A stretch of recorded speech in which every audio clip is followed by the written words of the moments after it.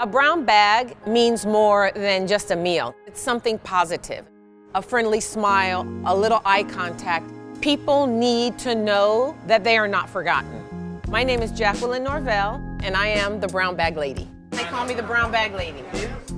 On the first Sunday of every month, we make 200 brown bag lunches. We go down to the most nitty-gritty part of Los Angeles, known as Skid Row.